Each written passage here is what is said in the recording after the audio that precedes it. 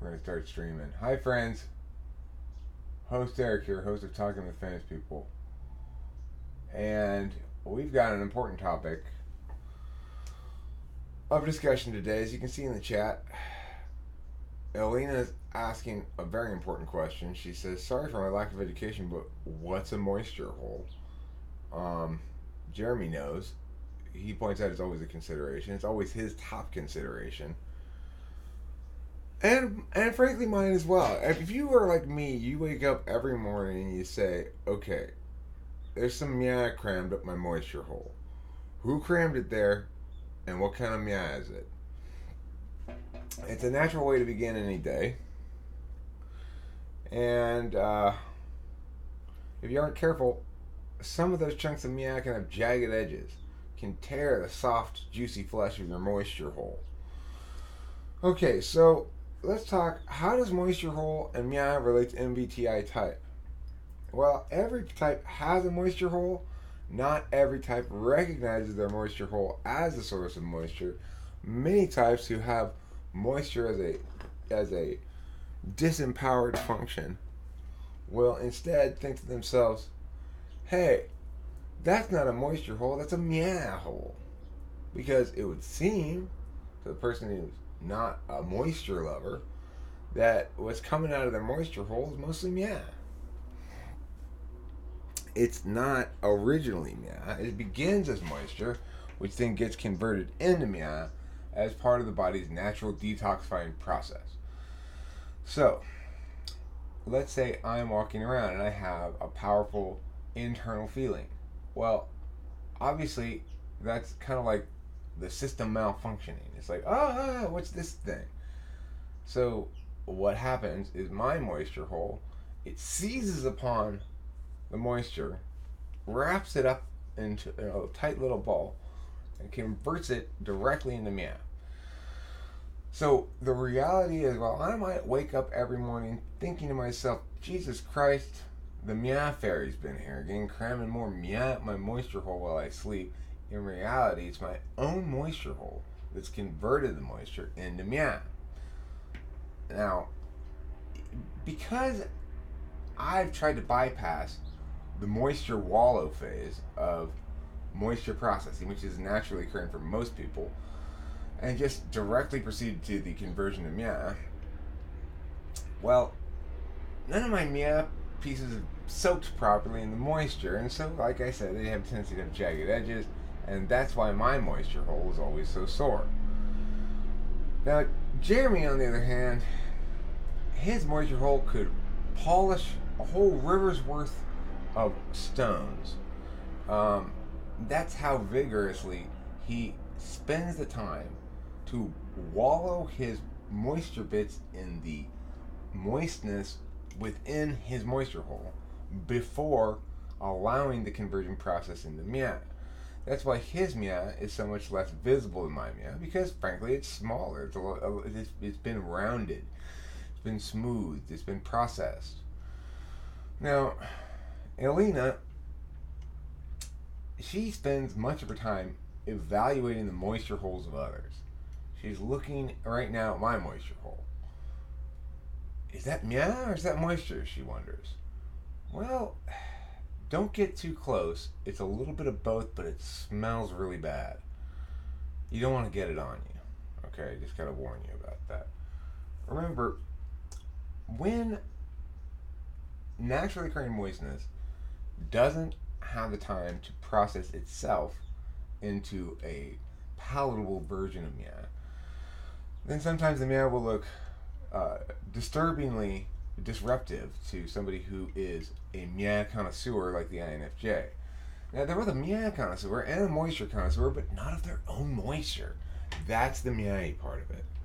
So, I feel as though Elena probably has a better handle on my moisture, both pre-meow conversion process and post-meow conversion process, than she does of even her own. That's how positionally centered in the circle of meows and moistnesses that she is, as opposed to me, who positions himself as evaluating or objectifying those same manners of meow and moisture. Okay, well, we're talking about important stuff this morning here on Talking with Famous People. If you've got a moisture problem or a meow problem, we are taking callers on the old TWFP phone line here. It's 1-800 TWFP TWFP TWFP. Here's the caller now. Hello? Yes, my name's Marla. Hi, Marla. What can I do for you? So, Derek. Yes, I'd like to discuss my moisture hole. Well, sure you would, Marla. Can you tell me where it's located? Yeah, it's just above the meow conversion mechanism and just below the meow meow blood barrier. Oh, well, that's okay, great. I'd love to talk about that more. Thank you so much for the call. Great question by Marla there. She didn't really have a question, but she said some really interesting things. What she mentioned is something that I've forgotten to talk about before. Is there is, of course, the meow meow blood-brain barrier, which, depending on depending on how finely you crush up the meow, and which kind of meow meow membrane you apply it to, can really have significant impact on how your meow, moisture, and meow display in various contexts. So, for example, an ENTJ, if their meow gets too close to their moisture during the meow meow blood-brain barrier crossing, then they literally die. It's a design flaw in the ENTJ. If you want to kill an ENTJ, all you have to do is confuse them about the distinction within themselves of their own meow and meow. They'll mix, form a toxic mix, and it'll release fumes that cause the ENTJ to die of asphyxiation. It also, apparently, if you let it go long enough, it produces a nerve toxin. So I don't know why ENTJs decided to do that with themselves, but they're high achievers or something. I think they're so smart. Suck my metaphysical intellectual dick, ENTJs. You aren't that smart. You're more like successful. That's different. Gah. You want to talk about some jagged meow. Oh my god. Stop scraping me with your jagged meow. You're drawing blood and making me chafe. Do I look like a chafing dish to you? I'm no chafing dish, and I won't allow your chafe-centric worldview to impact me so negatively.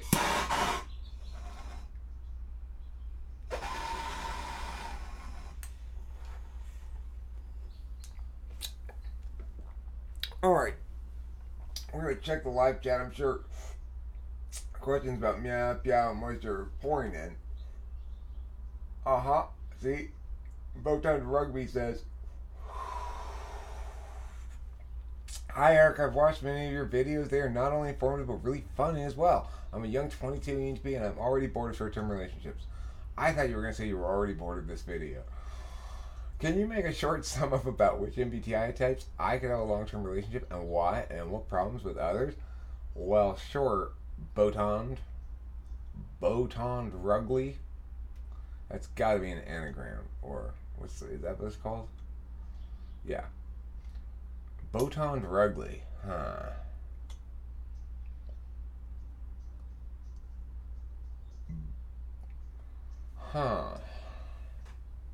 you make me want to decrypt your name. Well, I don't know. I will answer your question instead. Get an ISFJ, of course. There are precious perfect angels. Kimberly is absolutely a precious perfect angel. Why? Because she's a fucking ISFJ, and she's also matches up with me and everything else too. Like all of our shit's the same. But even if it weren't all the same, she'd still be way better than a non-ISFJ for me, for sure. Now, if you're a young ENTP, it is also true though that you will have less need for the SI you seek increasingly as you get older, and more resistance to the SI from others that eventually you come to embrace. The younger the ENTP, the less they want to be actively mothered. But they want to be mothered more than they think. Now, let's say you can't find yourself an ISFJ because you refuse to look at all. they're quite common actually, but even so, at 22 you got no excuses. At 46 I had a struggle finding one. It was going to be a struggle because they get married and they're all paired off already. They love to be in relationships. So if you want to have my lover be an ISFJ, then you gotta go and find one when you're just 22, yay. That's a cheerful song by the Spice Girls that encourages you as a 22-year-old to lock down your ISFJ now. Why? Well, because they marry off early. And you're like, I got super lucky. Kim was single for like 15 years because she couldn't find the right person. And was trying the whole time. So, the thing is,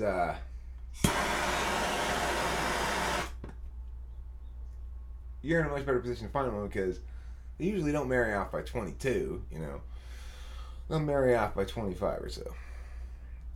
Now, let's say you don't get an ISFJ, but you still want to get somebody that you like a lot and love a lot and want to be with. Well, I'm going to go with your second tier options. Your second tier options are your INTP and your INFJ. Those are options number 2. They're basically tied in my mind. INTP, you'll have a more clinical, less emotional, and more intellectually engaging relationship, but ultimately you'll run afoul of the fact that they want to decide things for the purpose of deciding them, and you want to decide things for the purpose of enabling further deciding, which is different. Or concluding. So, INFJ, you're going to run afoul of the fact that there's no SI being provided. At least INTP can provide some SI. But INFJ, you're going to be like, it'll be instant connection, it'll be easy, you'll get each other, you'll feel a certain intuitor's bond because they got that sweet, sweet, juicy, and moist NI, introverted intuition, which I ignore and which is super sexy because I ignore it and assume it takes care of itself, but it doesn't actually. So when somebody's sitting there and going like, I represent the process of introverted intuition taking care of itself, so you can be extrovertedly intuited, and I will sit here and go, that one, and we'll both make it to England together, as they say. Well, that's why INFJ is a good mix, but again, both of those types have polar SE, but INFJ also has 8 slot or insecure SI, which doesn't complement your 4th slot SI.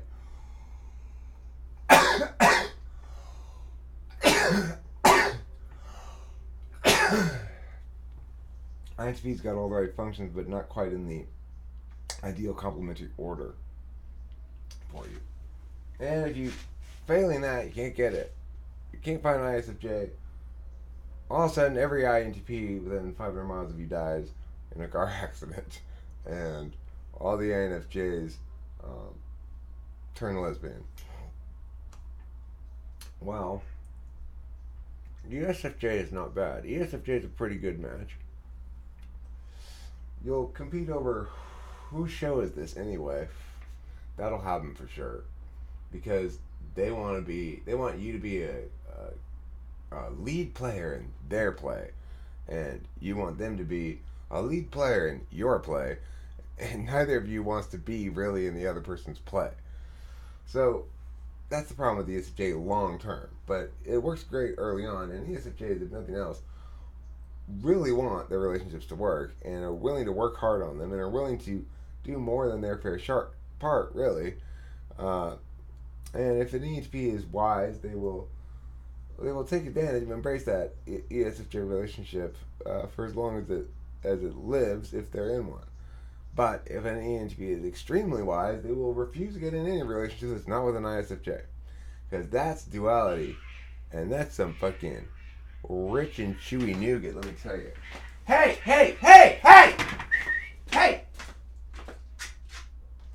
Freaking cats are fighting each other with their fighting bones. Now that's some piaowy meow. And when meow turns to peow, and the peow itself is as jagged as the meow that was sourced in the moisture holes of those that produced the meow and moisture in the first place, well, for Christ's sakes, let me tell you something. In those circumstances, that's when you get some jagged peow. So, this morning we're talking moisture, we're talking meow, we're talking peow, we're talking moisture holes, we're talking jaggedness, we're talking the meow, peow, blood-brain barrier process, and we're talking about personality types. What's the best type for you? I'm going to go back to that live dashboard. If somebody else would like to know what the best type for them is, I'd be happy to answer that question. If you've got a moisture hole related question, I'm all about the moisture holes. And if you've got a meow, peow related question, I'd be happy to address that as well. Oh look, Botan Rugly is saying stuff.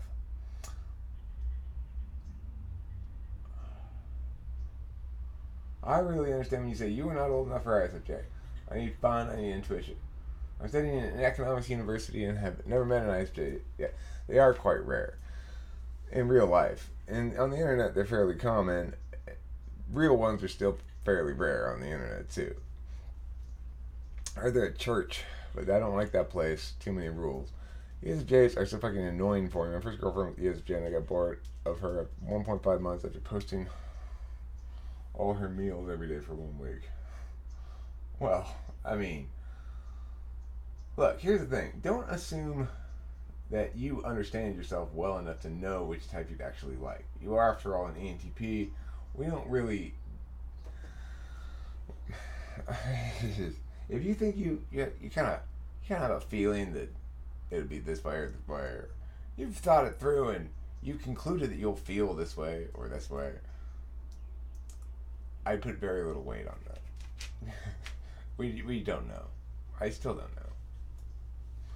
I do know the analytics for others a lot better. Like, here's why ISFJ is better for you.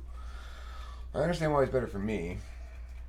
I understand why INFJ ultimately is not a great choice, and neither is INTP ultimately a great choice, neither is ESFJ ultimately a great choice. Definitely want to be with an introvert, ideally. Unless you can't get one of the 3 best kinds, then you can slip down to that extrovert. After ESFJ, I'd say ISTJ would be the next choice. Or that's the same tier as ESFJ. That's tier 3, you know. Tier 1 is ISFJ. Tier 2 is INTP INFJ. Tier 3 is ESFJ ISTJ. You don't want to go to tier 4. You would want to go to tier 4 relationship. Well, I guess I'll go out with you. You're tier 4, but fine. I guess it's good enough. Who would be tier 4?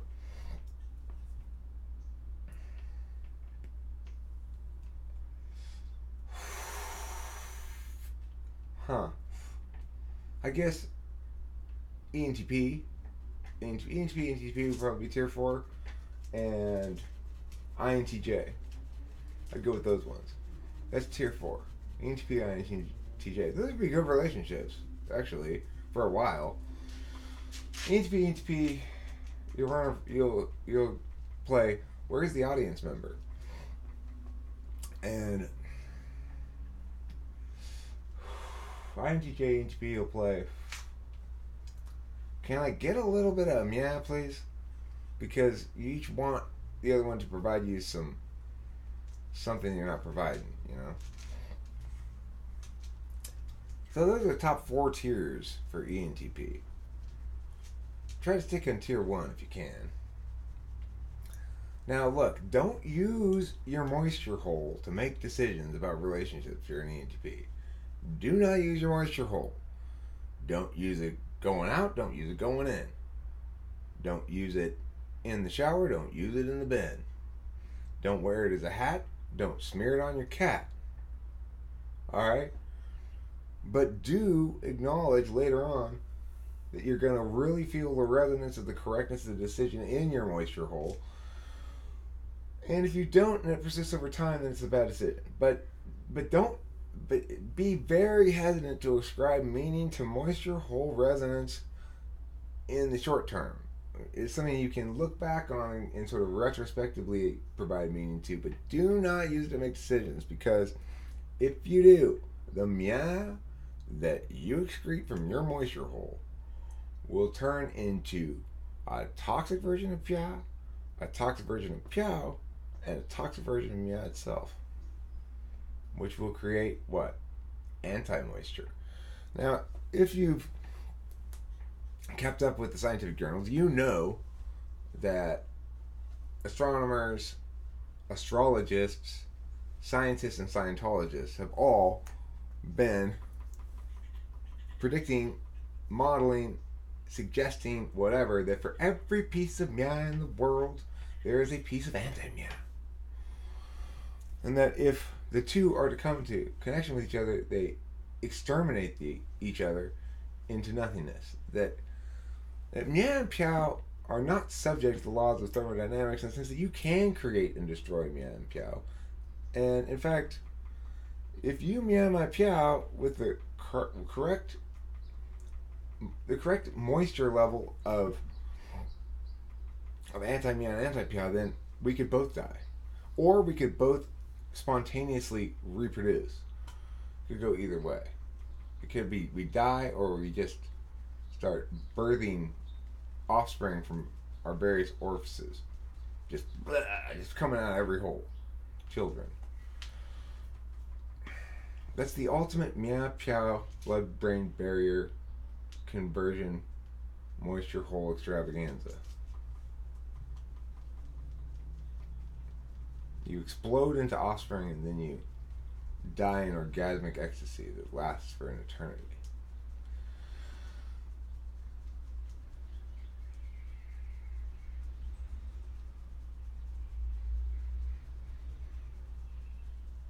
It's said that when you die, the light slowly fades from you, and you hear a single high angelic meow, like that, and you're carried away into eternal moisture. You don't have to fear death. It's just a land of eternal moisture. Damn, that's true. Goodbye. Goodbye, everyone. Who was that? Was somebody here? Well, yeah.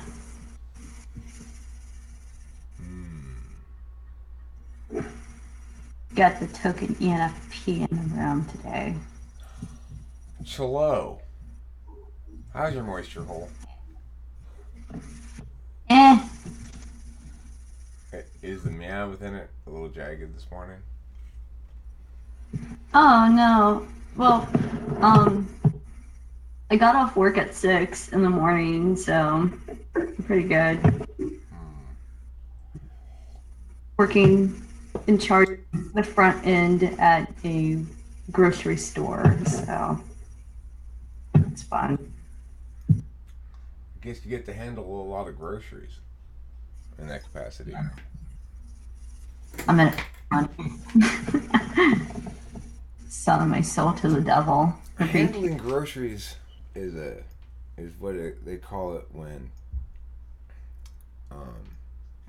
it's a certain kind of sex move. Handling groceries. Yeah, I suppose you could assume there's some kind of connotation involved, I guess. Handling groceries is when you hang the girl upside down from the ceiling by her feet, and you sit on a spinning chair, and you place your genitals near but not physically in contact with her, and you both spin around like ice skaters. Well, that sounds like a lot of fun. That's called handling the groceries. It's a weird sex move. It was invented by the interpretive sex performance art duo Sexy and Sexy Pants. And they did all sorts of performance art versions of sex acts that didn't actually involve any arousal or sexuality at all. So it would be things like they'd stand next to each other on a pier, each of them dressed in work suits like a plumber and make sounds as though they were having orgasms. They said they were married as a consequence. And shockingly, though they had never made physical contact, both of them gave birth 9 months later to a single baby boy at the same time, each having gestated within him or her one half of the individual who, at birth, pushed together and became one.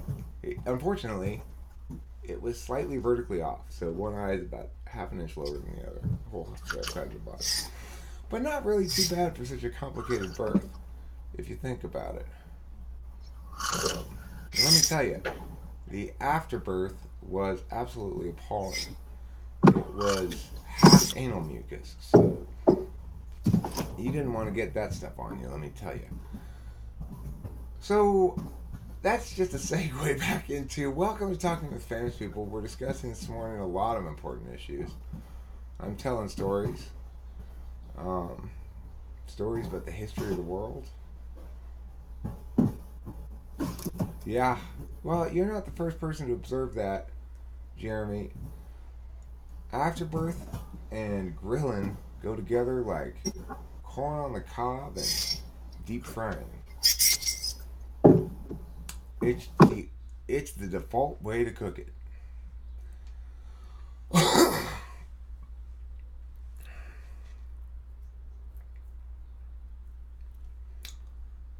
So, next up, we're gonna take a commercial break right here. Okay.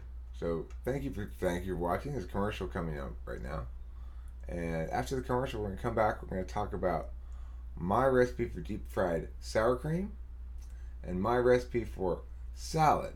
Remove all the vegetables. We'll be right back. That was a good segment there, guys. We can all relax for a bit while we're on advertisement.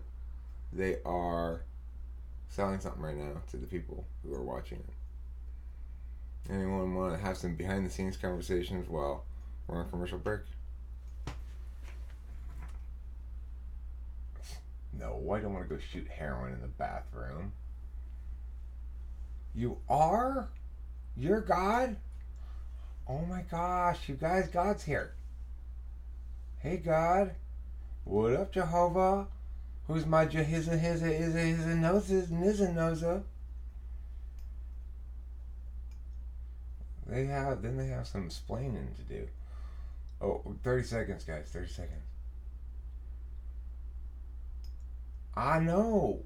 If I could understand your ineffable. Hi, welcome back to Talking with Famous People. Hope you enjoyed our commercial breaks there. One of them, I believe, was for dog food, and one of them was for furniture. If you're not somebody who purchases either dog food or furniture, I'm sorry for wasting your time. We're talking God. God has come to visit us here, and it looks like he was just here briefly and has left. He was here. I think he's gone now. K-Rock? Is it our boy K-Rock? I can't tell who God is anymore. I know who, cause isn't Izzo is. Of course I do. I understand you can't mansplain for me, because that's not mansplainable. I'm gonna womansplain something to you. You better get out my vagina with that mia. That's what the kind of thing that women say. Here, let's talk about unimportant things. Just joking. I mean, listening to Kim and Sarah's conversation yesterday, stretches of it, just like, oh my God, the banality of this is so banal. No, it's not, Eric. It's banal. It's not pronounced banal. It's banal. Like canal. Okay? That's God. God, am I right? Is it banal? It's banal, right? Thank you. God himself agrees. How many Jehovah's does it take to cram a moisture hole full of meow? Only one, provided he's omnipotent.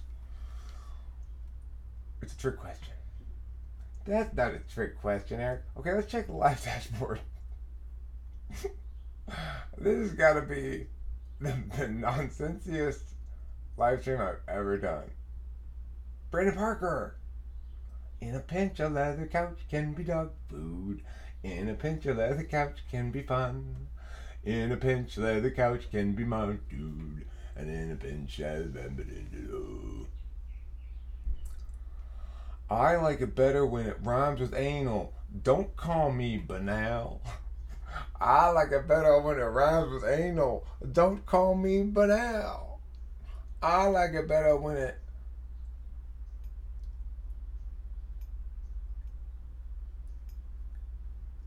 I like it better when I change the channel. That's why I'm banal.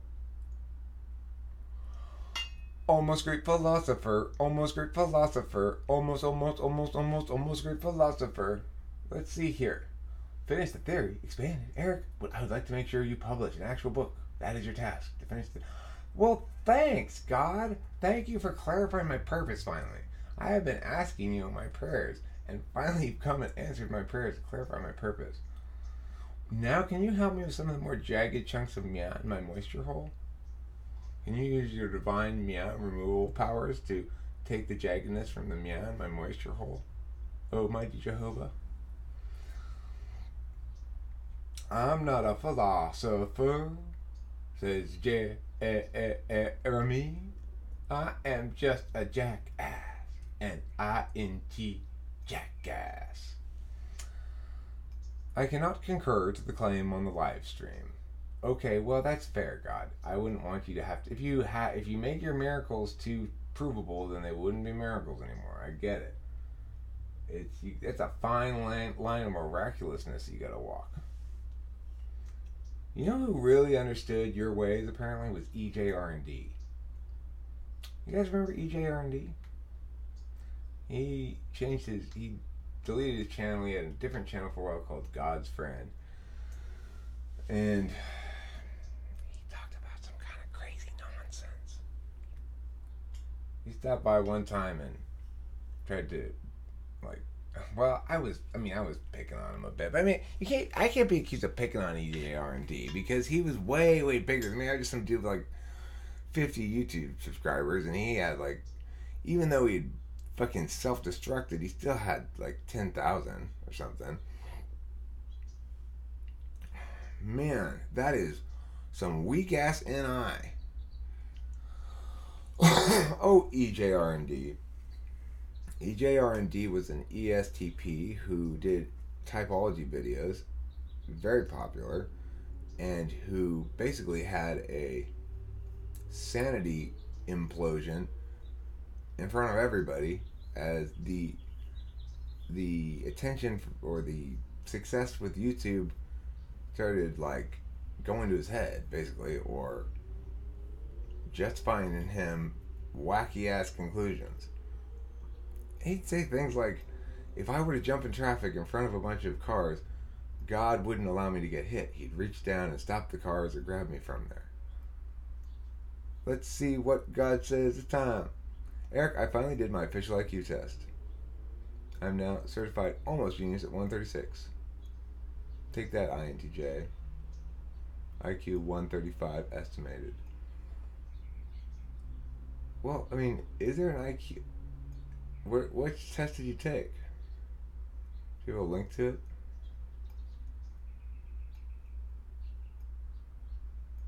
Oh. I might take it. I could take it right now. That would be an interesting live stream. Let's see. Mensa. Can you take it on their website or what? I'm assuming you can. Whenever, you go onto YouTube and you try to find a song, and the only songs that come up are they don't have the actual song. Well, that's because some sort of, whatever. So, Mensa practice test? The real test is $30. Purchase the practice test is $18? I don't want to fucking purchase their test. That's the stupidest thing I've ever heard. Where can I take it for free?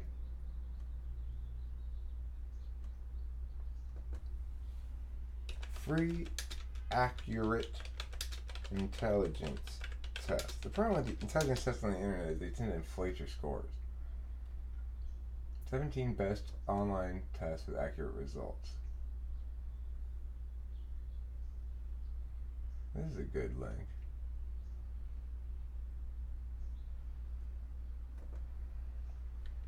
I'm gonna share this. And like all these retarded K-pop songs come up, and they're like these pseudo covers of like the original song, but they're not. Which song are you trying to find? It's a song by the Eagles. It was playing at my store. It was called "One of These Nights." It was so good. Yeah, Crazy, crazy nights. it was such a good song.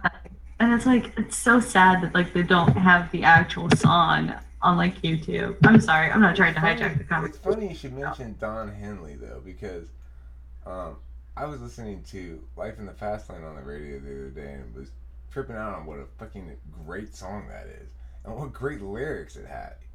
That's an archetypal song right there. It's super kick-ass awesome. Super kick-ass awesome is what it is. Super kick-ass awesome and covered in jizz.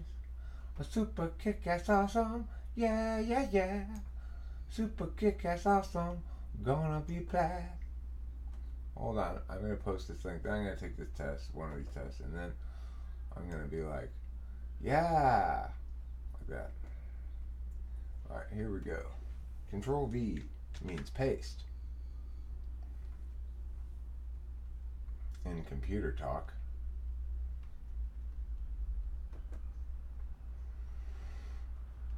Okay, so let's see, which test am I going to take? I hate spatial shit. I'm going to try to avoid the spatial ones. 40 minutes, it takes too long.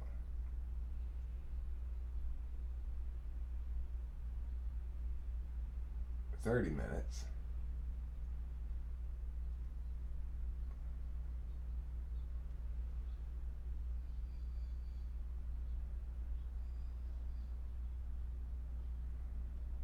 I want to do the one you have to do as fast as possible.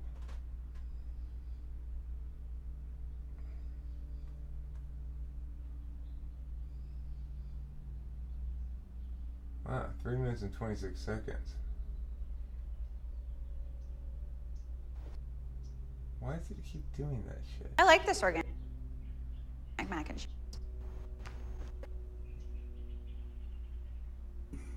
Well, you know. And I like this organic mac and cheese.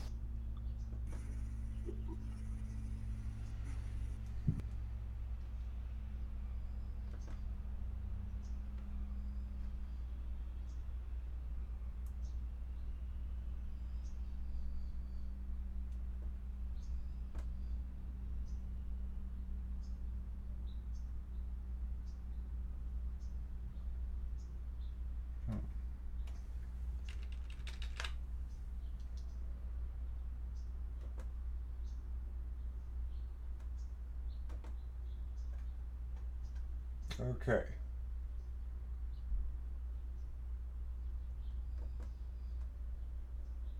I'm going to go to classical. Classical intelligence test. Okay, friends, you can take it along with me if you'd like, if you're watching this. Or if you think, that's so boring, Eric, why are you live streaming this? Well, I'll try to throw in some banter. I would say, how could you object to me live streaming this if you've been watching a live stream about cramming Mia in your moisture hole?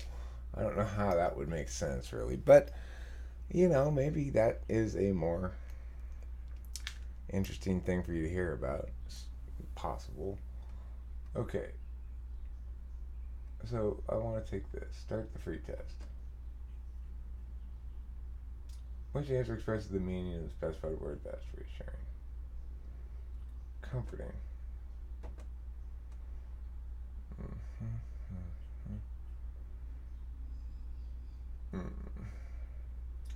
Okay, it's gonna be, let's see, twice the previous plus 1. 20. That's not right. It must be 8. Oh, add 6 to it. No, this is it. Okay, add 3 to it. Add 2 makes 6. Add 3 makes 9. What? God damn it.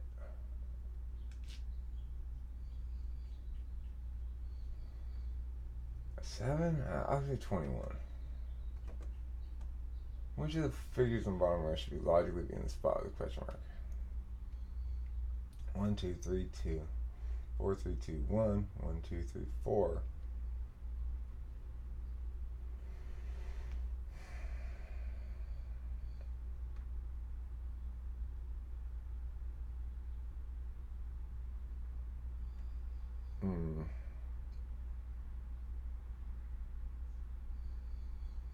I guess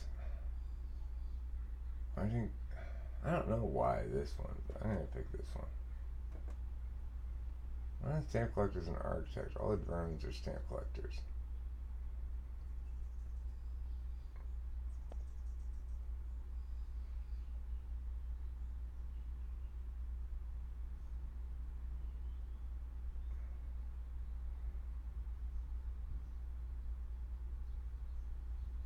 Architects are not drones.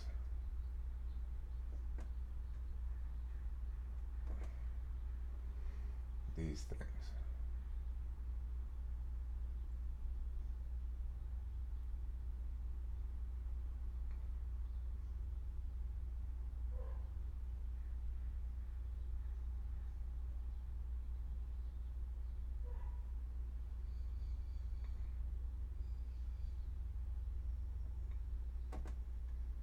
Like that, I think. What is the correct answer to the following problem?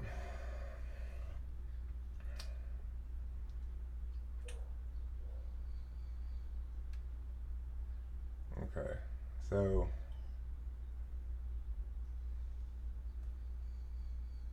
8%.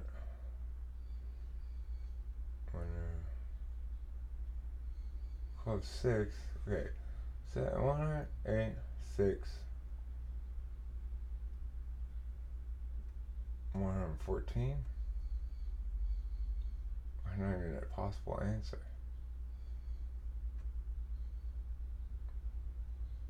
Club 8 goes 100. 8 equals 100, 7 equals 108, 6 equals 114. Okay, so 8 times. Right.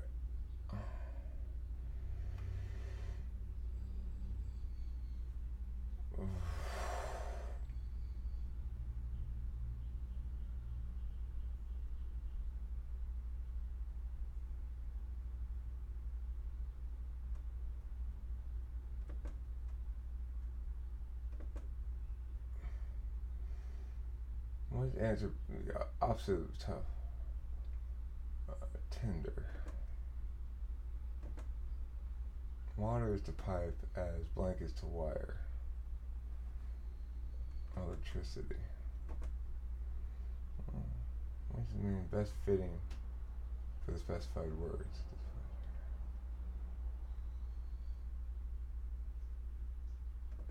Complaint. Which is the below figures can be composed from the loose parts. I hate this shit. Again, I don't know. I can't even imagine that at all.